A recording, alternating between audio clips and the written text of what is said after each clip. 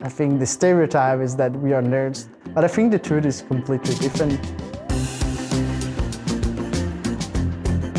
I think what's great about the master here is that there's not a focus on one single thing. If you like to stay more at home and program at your computer, you can do that.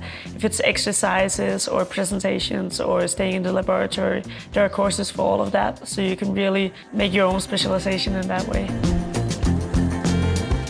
The relationship between the students and the professor is really amazing. Coming here and have such a flat society when you can just talk to the professor and refer to him with his first name, it's amazing. And it's usual, for example, that sometimes the professor brings cakes or some drinks to class. There's such an open door policy, and you can also do projects with your professor instead of a course if you want to work like more focused on a specific problem. So sometimes I think it's not so much a teacher and professor relationship, but it can feel like a co-worker situation where you're working on the same problem.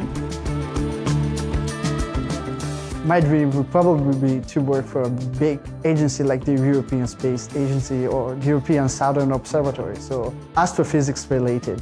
That's the biggest dream I think an astrophysicist could have. I think my dream job would be to work with a team of like-minded people to build, I guess, model or simulations or something, but that you can apply in the everyday world. It could be in finance, it could also be like in transit, if you have to plan how the buses will meet each other so you have the most efficient way to go to work. That's like an everyday problem people don't think about. It's usually a physicist modeling behind that. So I brought a lot of t-shirts which sort of represents the social life of the Master in Physics, which I think is very important to me and one of the big factors of me choosing to study here. So these are from being a tutor and participating in the annual review, and yeah, there's different t-shirts here because I'm part of almost everything because I can't get enough, and it's really important to me that we are so good at helping each other and being together also outside of the subject.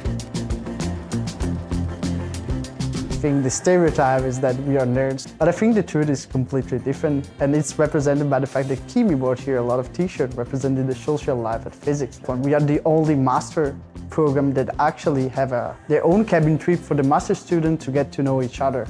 I wanted to bring the t-shirt, but then I was like, I'm sure Kimi is gonna bring something like that, something social related.